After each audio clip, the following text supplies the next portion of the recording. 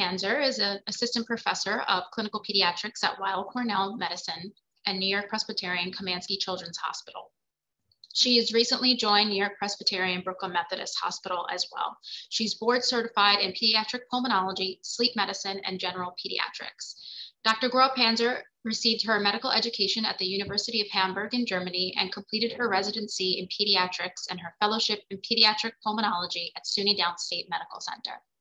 After working at the Children's Hospital of Montefiore as a director of technology, of the Technology Dependent Center for Children and the co-director of the Children's Sleep Disorder Center, she joined Weill Cornell Medicine, where she is the program director of the Pediatric Pulmonology Fellowship Program and the director of Aerodigestive Center of Bronchoscopy. She has extensive experience and interest in the evaluation and treatment of children with upper and lower airway dysfunction, aerodigestive disorders, complex medical disorders, and sleep disorders. Here today to talk about building healthy sleep habits, please welcome Dr. Panzer. Thank you very much, Lauren, and thank you, Park Slope parents, for having me today to talk to you about sleep. And I mean, that's a topic which is dear to all of us. I'm an expert by profession, but I was a parent, or I am a parent, so I had my own personal experiences with that. So I'm happy to share what I know and what I learned. I'm happy to be back in Brooklyn. I started my time in New York when I lived in Park Slope, so I'm always very fond to go back. Now going to Brooklyn, happy to go back to Park Slope and be joined into this neighborhood. Okay, so I will talk about creating healthy sleep habits, and I would like to start off with a patient I saw recently, a mother who came to the clinic. 1 second. Okay, so first, I will talk about the child who saw me in the clinic. We'll talk a little bit about what are the most common sleep concerns and how they arise. Little sleep principles, or what is important to know about sleep, to understand about sleep, to see how we can manage and help our children to sleep better. And also talk about how much sleep we should try to children should get. So the most common concern is really that parents are having is that the child wakes up at night a lot. So a mom I saw recently told me that her child, her 10-year-old daughter, she wakes up at night and she cannot sleep through the night. She used to have no problems. She started sleeping through the night at 5 months of age. But then, however, a few months later, at 8 months of age, she started waking up. So she wakes up every 2 to 4 hours.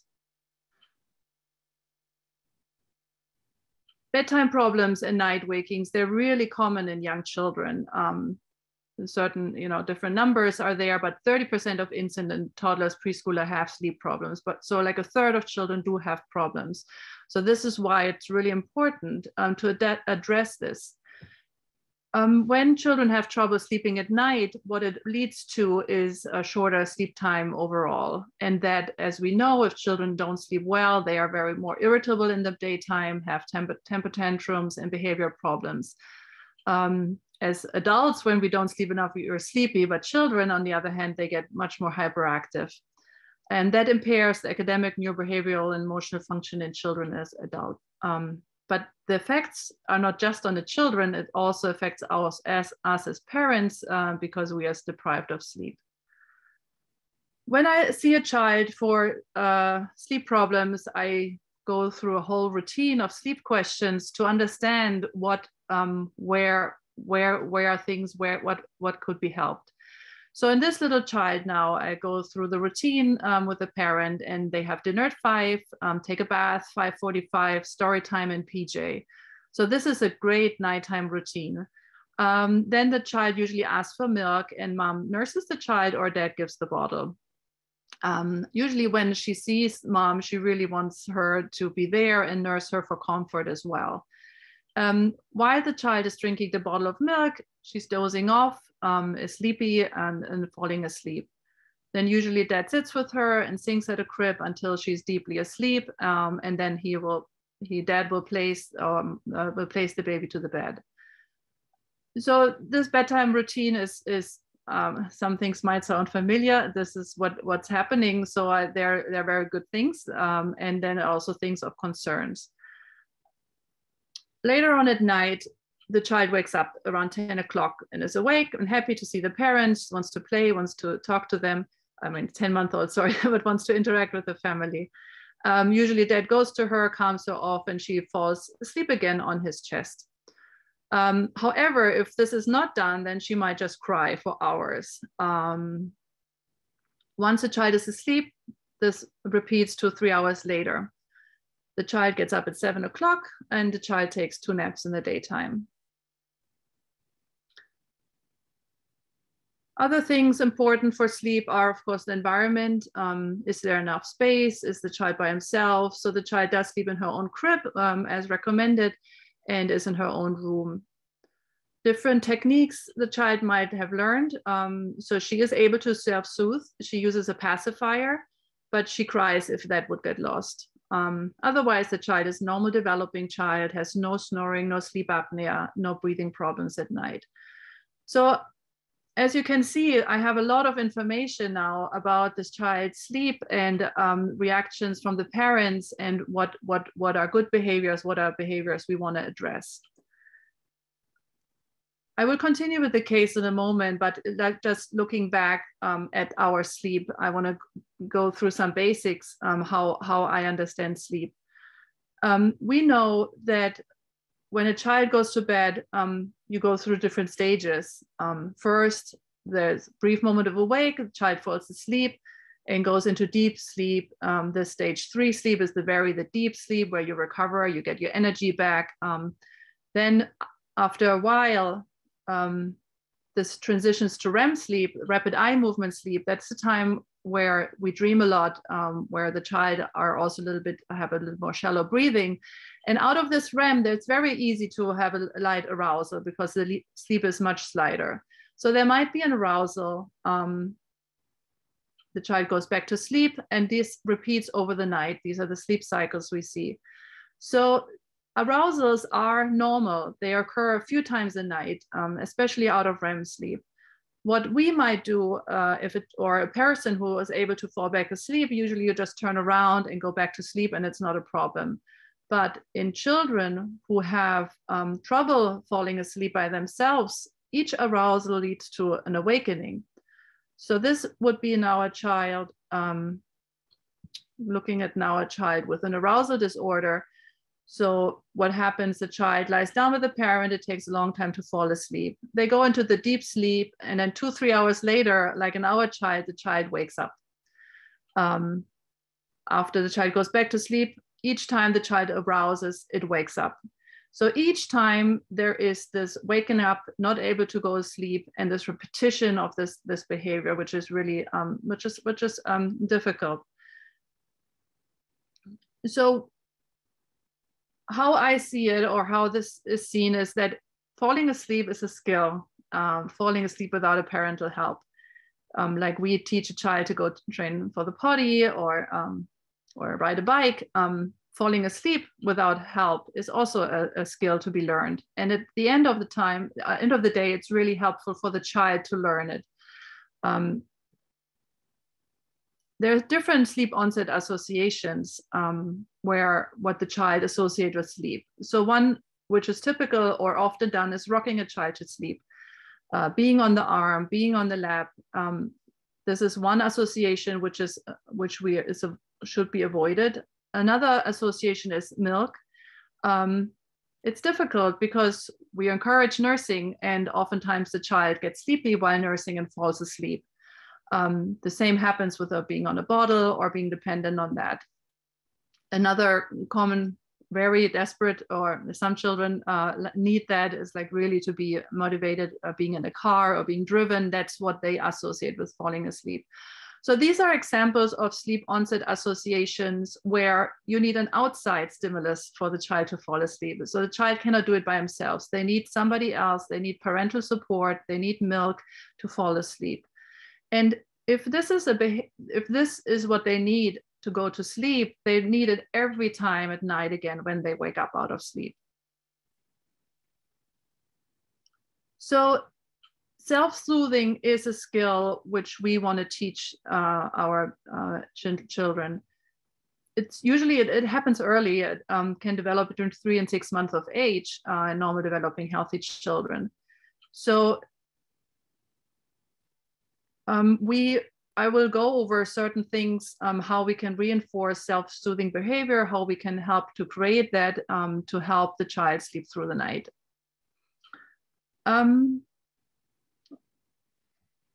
Another sleep problem we sometimes see is what we call the limit setting side. So the child you want to bring the child to bed, and after a while they come back and they want one more story, they want one more kiss, they want one more sip of water. So that's what we call behavior insomnia of childhood limit setting type. So there are behaviors the child is exhibiting to and wants the parent's attention basically before they fall asleep. This type of behavioral insomnia, however, once the child is asleep, they sleep well. So it's different than the other ones. The one I talked before, sleep onset association, here this is more the limit setting type. They are categorized as two different distinct disorders. However, most of the time there is an overlap that a child might want to have a parent with them to fall asleep, and also want another story and another kiss, but then they're used to fall asleep with the parent, and when they wake up at night they need it again. So in this case you have multiple things occurring. So how it's being treated is most with behavioral therapy. I think these are the certain strategies. The most important one is really being consistent in the behavior during the daily routines, and also in our response to the child's behavior. So my goal is really to find a way how this can be done with the family, with both parents. What are both parents' ideas and limits? What do you feel comfortable with to do? But consistency is the key to find one way we continue with. What's problem is with intermittent. So when the parents or we respond in different ways, and each time it's called an intermittent. Sorry. I'm sorry, but if there is an inconsistent response from us as parents, the children have difficulties to know when their behavior will be rewarded, when not. The example is done here with a slot machine where you don't know when you get the reward, but at some point you will get it. So if the child, for example, asks for attention and we don't respond for 2 or 3 times, but then the 5th time we respond, the child will learn to just repeat that. So this is really difficult to extinguish. So once the child has learned that the parent might react at some point, that behavior will really perpetuate. Versus if we are consistent and stick with one, the child eventually will learn how we will react. And children they want that security and safety of our response, even though it's a little bit hard to convey initially. But at the end of the day, this is what is the best way to help children to fall asleep. So that was a lot of theory, but now let me change over to some recommendations, what can be done. The recommended bedtime for children is really 7 to 7:30 p.m. And that's 7 days a week. I know that sometimes they're on weekends, there are different routines, but however, again, consistency is the best, and the sleep time should be early enough to really allow the child to have a long time of sleep.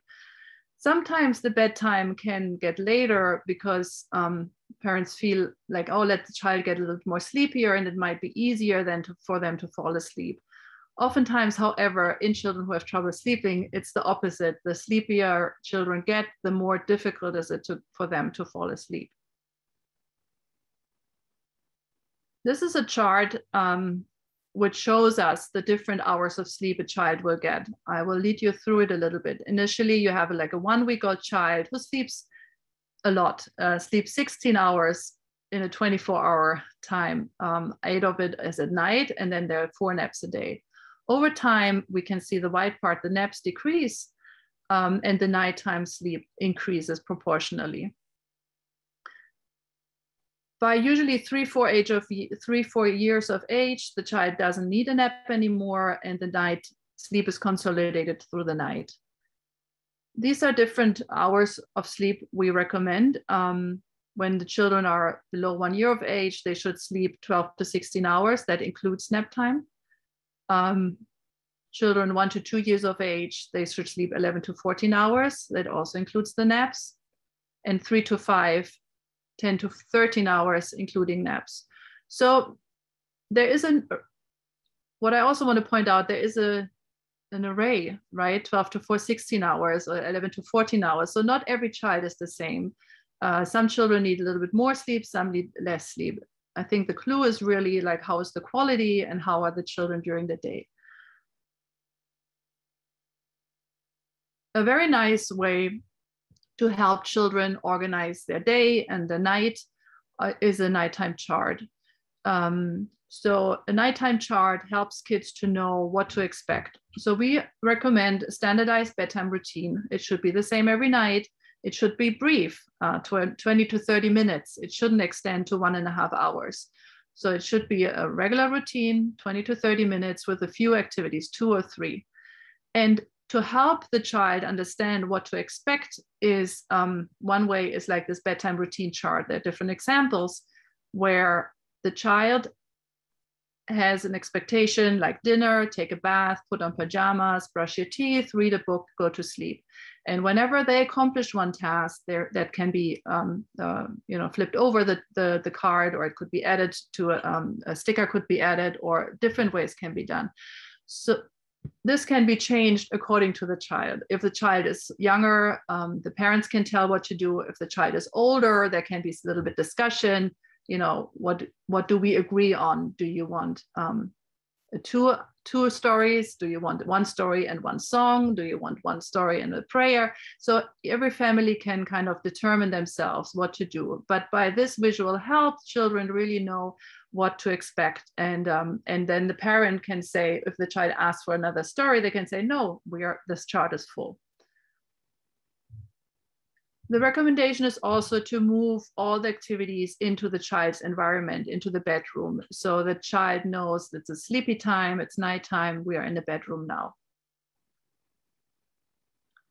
Important for a child to fall asleep is really to be in their crib or in their bed when they are still awake. Sometimes when the children are getting a bottle or being nursed or a story is read, they're already falling asleep and dozing off. That's not so good. It really, it's better to put the child in the bed when they're still awake. So they are awake in the bed when they are trying to fall asleep, and learn that the crib is where they have to fall asleep. That's their association. I mean, what happens then is it depends. Every child is different. If you did everything in the beginning and then you leave the room and the child cries, there are different methods. I'm sure everyone is familiar with all the different methods out there in terms of what we recommend. There is standard extinction, where the parent leaves the room and lets the child cry and no response until the next morning. Then there's graduated extinction, where you don't just leave, you might check in every few minutes to see how the child is doing and reassure the child and leave again. Both of these methods are very, very helpful. Standard extinction, just leaving the room, is faster, but it's sometimes harder for families to do. Graduated extinction takes longer time, but it's also working really well. Another approach is, for example, fading with a parental presence. What that means is that the parent is still in the room, but the parent doesn't interact with the child, doesn't touch or doesn't talk to him, but is just there. So there are different, approaches. I think I don't want to go into details, and I'm sure everybody's familiar, and I'm happy to answer questions regarding that later. A very nice way to interact with the child at night is to have like a short little phrase we use, because children are looking for the attention of their parent. But when anything we give them, being like singing a song, reading a story, is a positive attention, or even when we get upset, this is also some kind of attention. So to kind of take this away, you just want to say, use a little sentence like, see you in the morning, it's nighttime now, see you tomorrow, and that's it. Like a little brief sentence you feel comfortable with, and where you are able to say something to your child, but you don't have to interact with the child in another way. You just say your little sentence and leave again. So the idea is to reassure the child, but not to interact further with the child. Yeah. So I think these were some ideas. There are a lot of recommendations out there also about childhood behavioral insomnia of childhood, but I'm happy to answer any questions at this point. Thank you so much.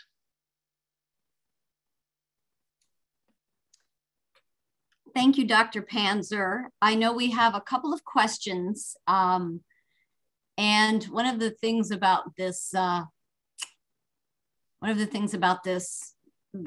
my kid didn't sleep through the night until she was 23 months, okay?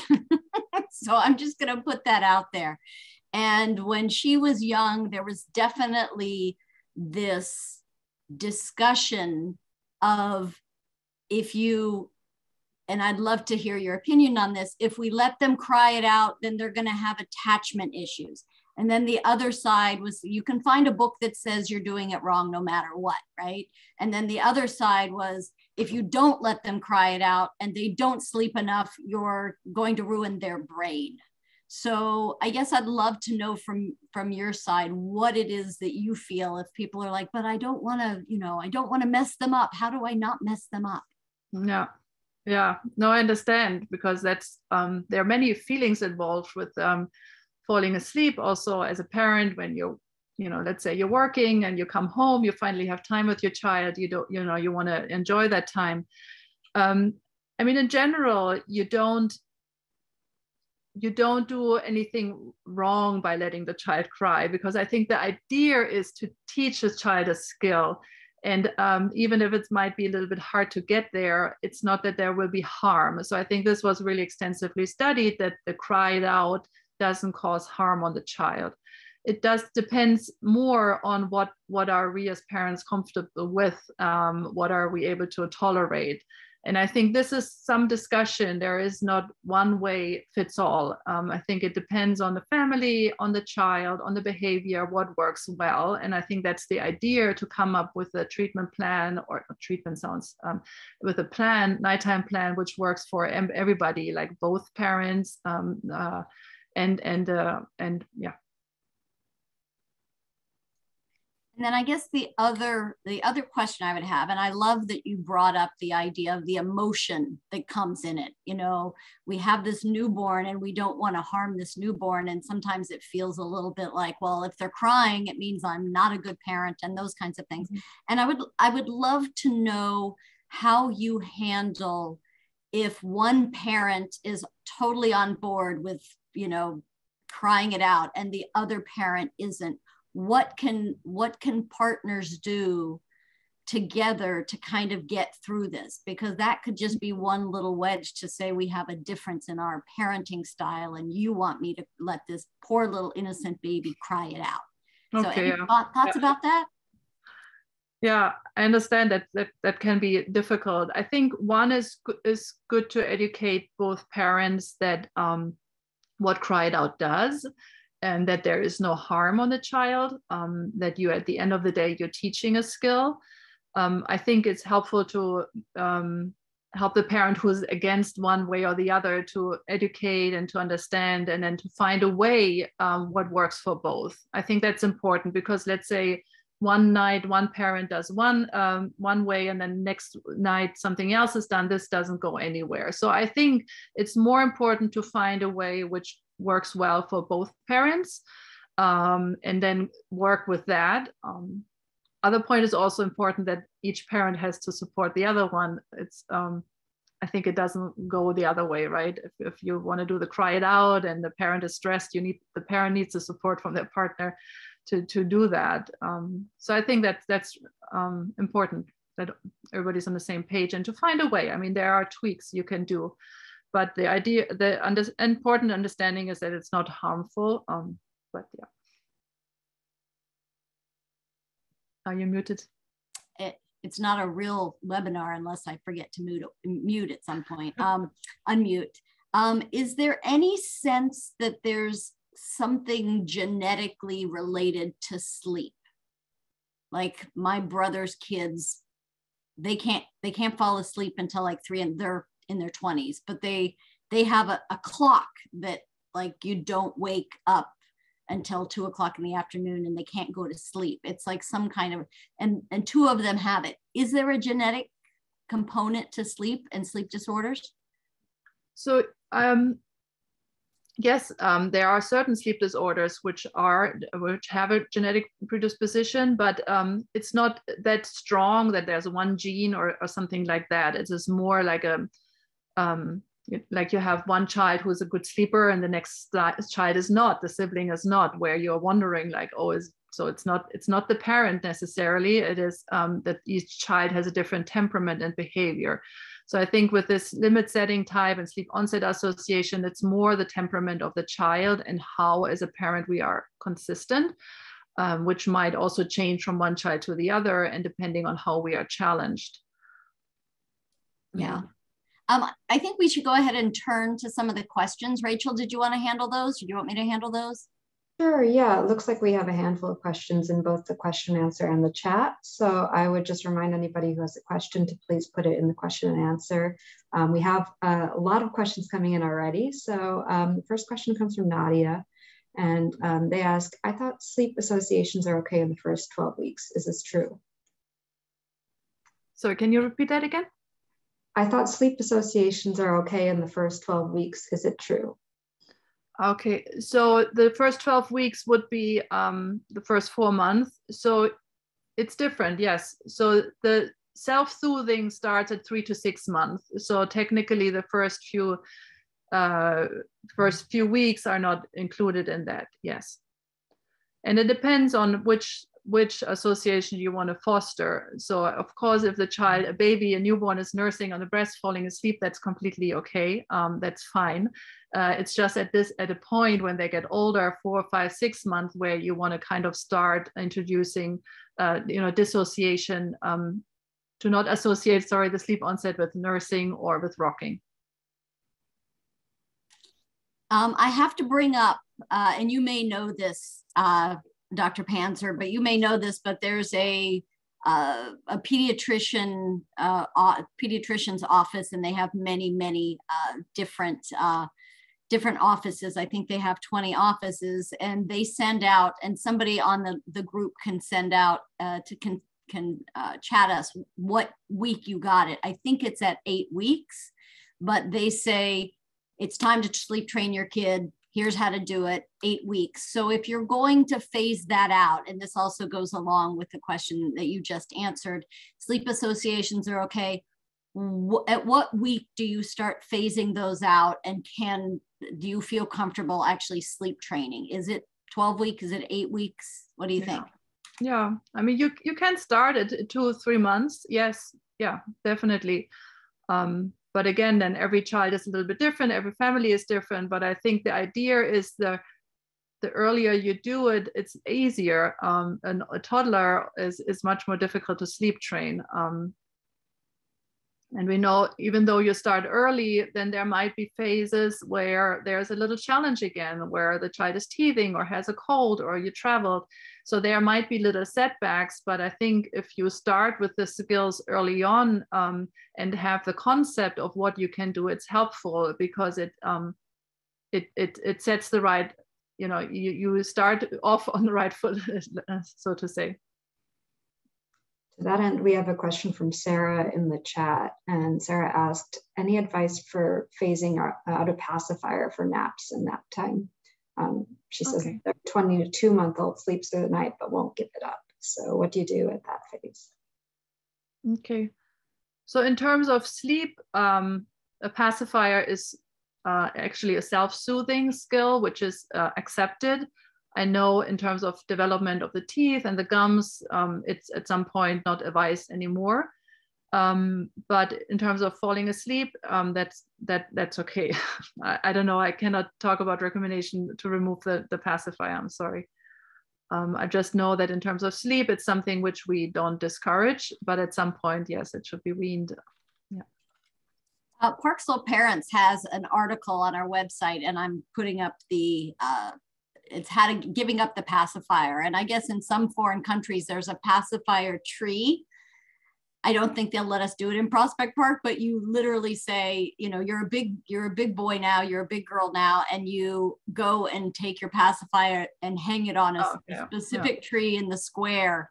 And there's other ones. So you feel like, oh, I'm a big kid, I'm giving up my pacifier. But there's lots of other ideas too. So I'll put that in the chat about a pacifier. Go ahead, Rachel, sorry. Sure. I see a question from an anonymous attendee. When do you recommend babies start sleeping in their own room? Okay.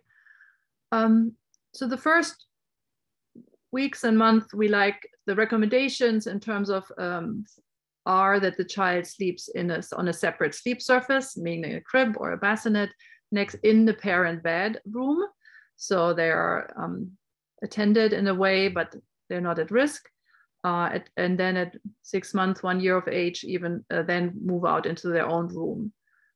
So these are the recommendations. I know my second child, he was just too noisy and we couldn't sleep, and we moved him out much earlier.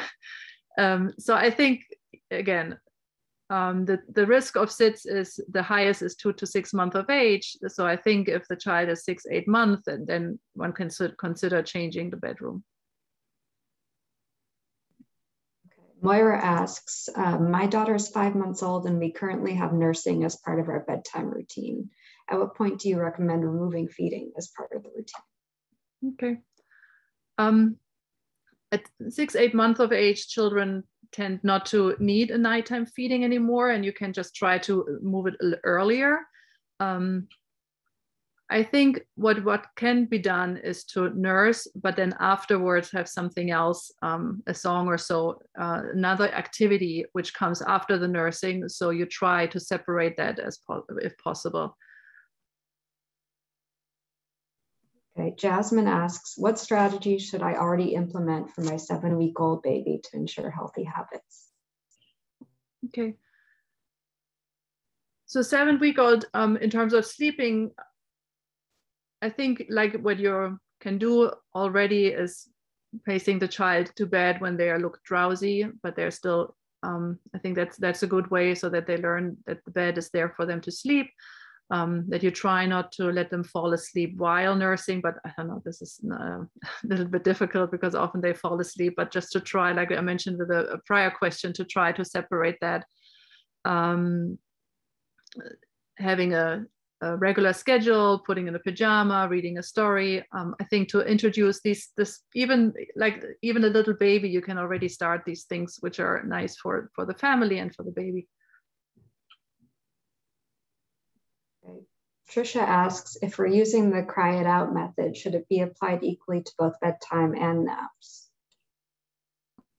Should it be a 5 week? Sorry, can you repeat?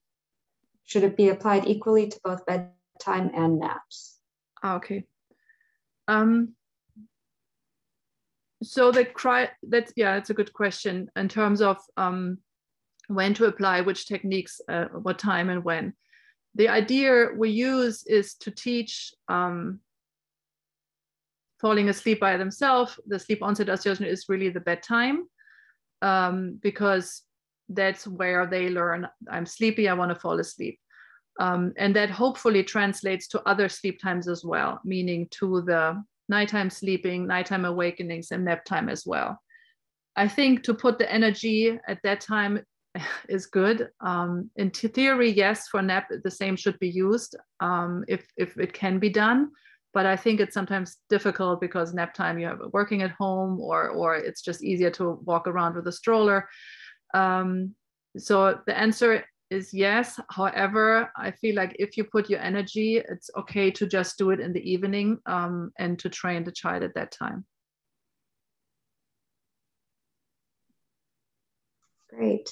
Asina asks, is it possible to discuss how best to approach naps? My 6-month-old sleeps through the night for 10 to 11 hours, but can't fall asleep or stay asleep for naps on their own.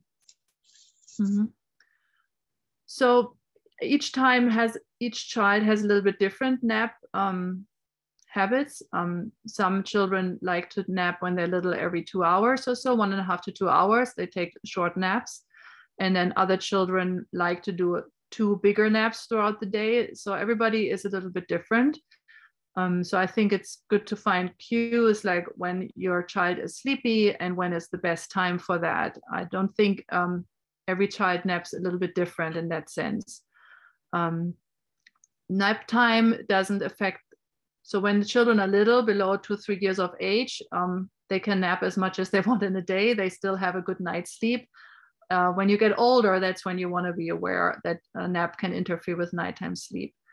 I think it's just, I don't know, usually children still would take at 6 months a nap, 1 nap a day. Maybe it's just the timing when to find a better time when the child is more sleepy. Okay, we have another question. My 7-week-old sleeps poorly during the day and better at night. She only sleeps on my chest and after a lot of rocking, but I can't put her down. Is there anything I can do to help her sleep in the bassinet during the day? So I think if you're able to start the bassinet sleeping at nighttime, you should try if that works. We know that she is able to fall asleep in a bassinet. It would be good to try it then in this situation also in the daytime and let it cry it out if necessary. Because we know she can do it. I think that would be encouraging.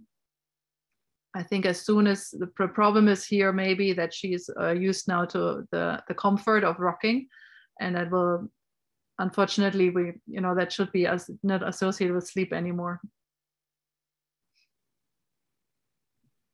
Okay, we have 2 questions from Alex. The first is just clarification. You said that the ideal bedtime is 7 to 7:30, but the slide said 7 to 8:30. So can you clarify which one is the ideal bedtime? And then I'll move on to the second question. Okay, yeah, I'm sorry, 7 to 8:30, yes.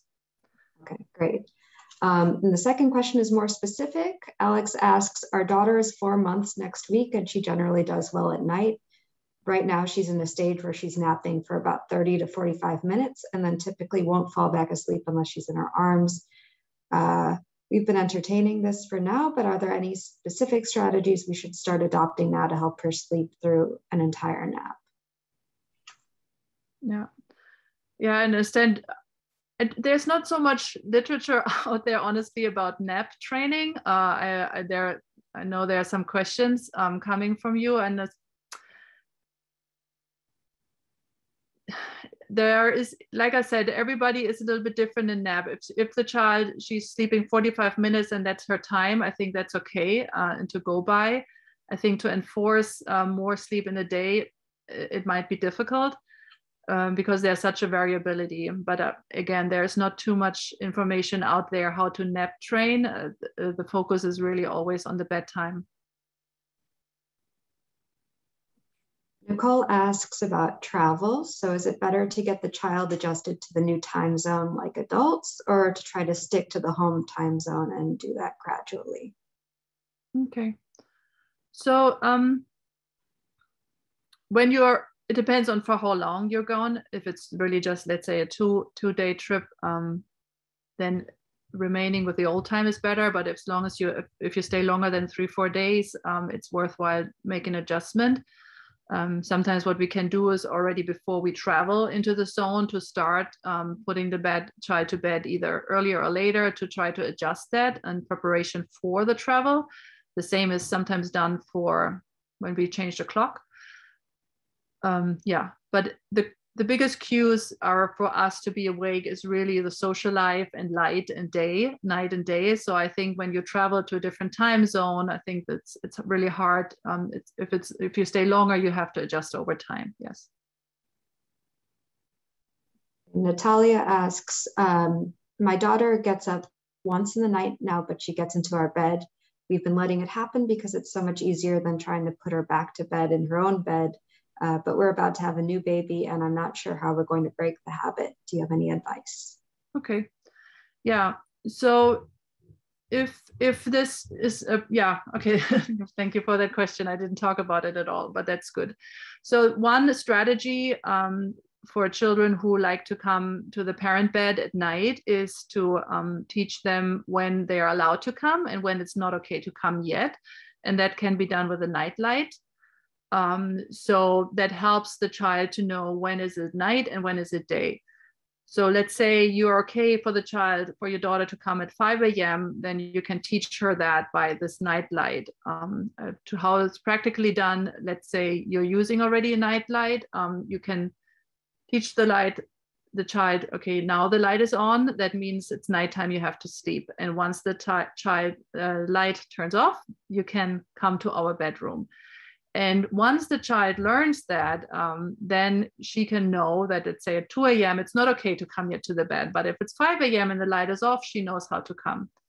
So this is the idea. I mean, I guess you really, we can talk about that individually, how to set up the schedule, but that's the idea about it, that you teach the child when is it okay and when to come and when not to come. And the best is with a cue with a night light, which is either on or off, so they understand, is it okay or not okay? I wanted to pop on, this is a conversation we hear a lot, probably at 20 months.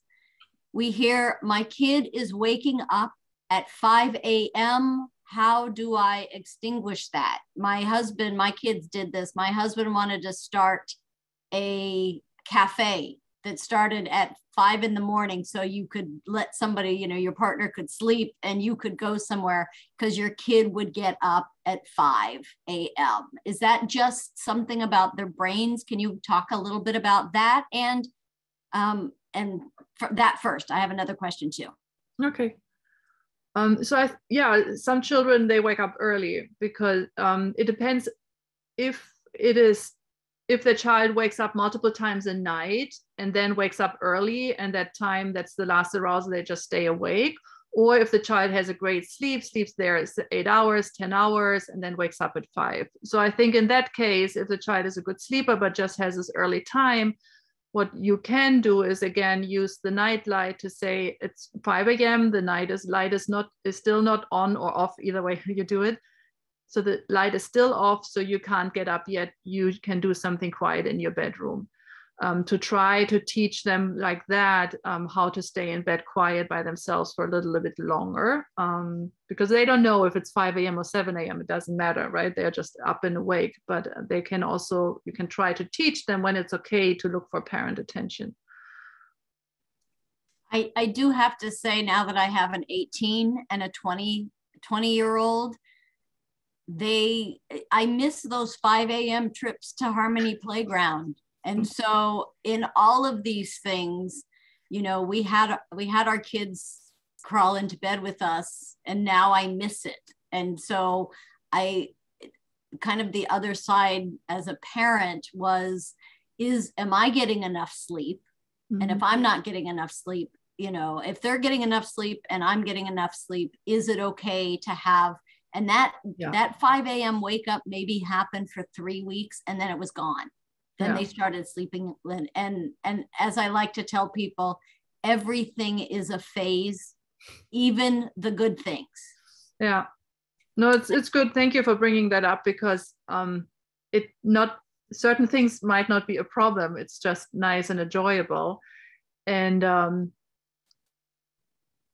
some parents have different some children sleep well when they're rocked to sleep and then sleep all well all night. So that's not a problem then necessarily. Or some children are okay with their little bottle of milk and then they sleep the rest of the night. Or for some families, it's okay to co-sleep and nobody has so I think there's nothing right or wrong. It really depends more on how you feel like you're all sleeping and getting your night's sleep, the child and the parents. So certain behaviors might not be problematic at all, and it's just okay. I think that's also important to know. There's nothing wrong with certain things. I don't know, it's interesting what you're saying. Now we have our cat meowing at 6 a.m. I'm like, oh my goodness, I have to start it all over again. To that end, you mentioned co-sleeping and SIDS much earlier. And I know there's still a lot of cultures that do co-sleep, and there are, you know, what do you feel, and maybe you can't dissect this from your role as an expert, but is there any time that co-sleeping is okay?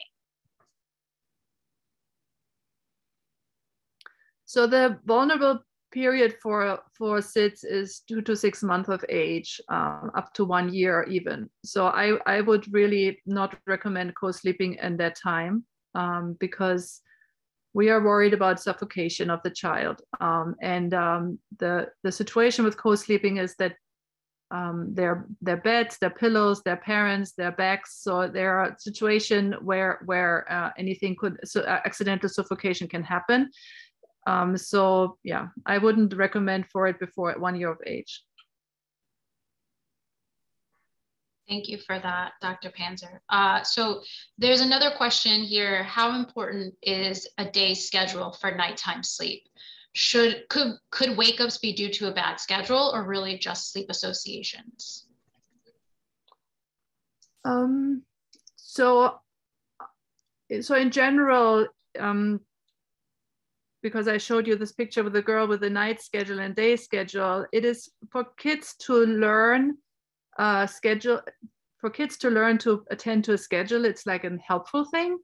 The more, I mean, we like for our kids to be free and do what they want and feel creative too, but sometimes a schedule is really helpful for them to know what to expect. So if a child has a day schedule as well, it is helpful for them to translate to night schedule as well.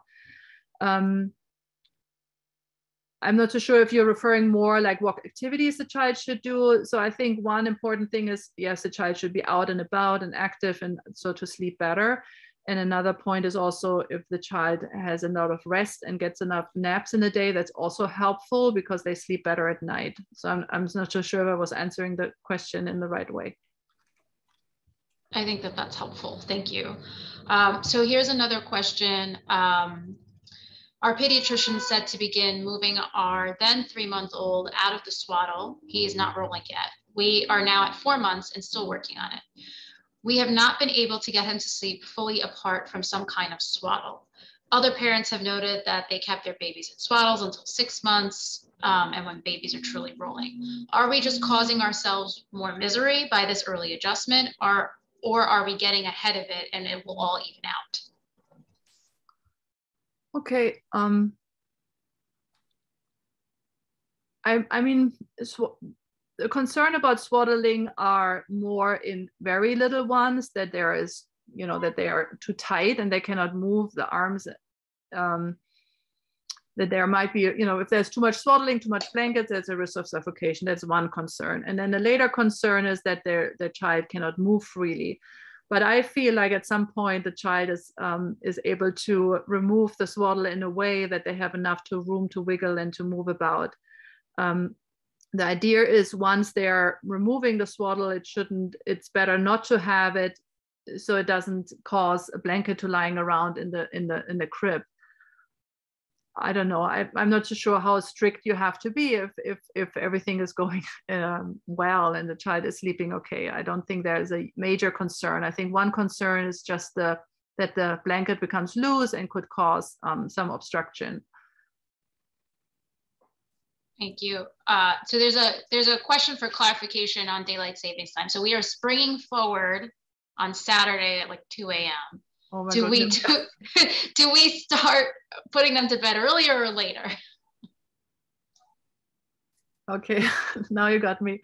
So so you can start if your child is a good sleeper. I wouldn't worry. I mean, usually it's just with the next 3 days there's slow adjustments and everybody moves together in the same direction. Yeah. I think if it's really problematic, you can start anticipating the time already. But otherwise, I would just, go with the light changes and give it a few. It usually takes a week to adjust. Thank you. But yeah, so normal, so if normal bedtime now is at 8 p.m., we're springing forward. So they'll be sleepier earlier, right? They'll start being sleepy at 7 p.m., right? So you need to push it forward by Yeah. putting them to bed later? So you can make adjustments by 15 minutes or so. And that's the idea, not just to do like the whole hour at once, but just like, 15 minutes each day or 10 minutes, something like that. So it's like a slow adjustment. That makes sense. Later. Yeah. Okay, apologies if this was already covered, but our nearly 6 months old can't seem to sleep beyond 10.5 hours a night. Is this acceptable? So, since the norm seems to be 11 or 12, or I think that you had covered that there's a combination that works, right? Between daytime sleep and nighttime sleep. Yeah, I think, so if you have a child who sleeps for 10.5 hours, I think that's great. I wouldn't stick too much to the limits, what should be, what shouldn't be, because when she sleeps well and wakes up and is happy and awake, this is okay. Yeah. Great. I think that go ahead. I want to go ahead and ask one question, because after 20 years, I see this come up all of the time, which is sleep regressions. And so people are like, my kid was sleeping great. Now they're not sleeping great anymore. Are there like little sleep regression here at 7-8 months, sleep regression? Are there things that people that are on the group that may have a 2-month-old go, oh, okay, that's going to happen. That may happen, not necessarily. Mm-hmm. Are there specific ones that you can tell us about? Okay. So, I mean, what sleep regression is more a description, I think, of bumps which are happening along the road. It's not as a pathology as such. It is, for example, the child is teething, there's a little bit pain involved, a little bit more mucus, so that's a little challenge. So the child might sleep worse again. Then the child developmentally might want more independence, is more alert what's happening. So it's more like the child's development or the child's like little pains or little illnesses which are interfering with the sleep as such. So it's not like the regression is more an explanation of what's going on in the life. Yeah. Okay, great. Lauren, Dr. Panzer, this has been great. Do you have any idea how excited I am that I don't have to worry about this anymore? And telling everybody here, there will be a time where your kids will sleep through the night. And I know after being sleep deprived through 2 kids that it can be really, really hard. And I had a friend whose husband said, go. And she'd go to a hotel and sleep through the night and let her husband take care of the feeding and the sleeping. And so self-care in this is really important because, I say that, sleep deprivation is a torture tactic in war. And that's what new parents are having to go through in these first 6 months sometimes. And 23 months, I wish I would have done things a little bit different.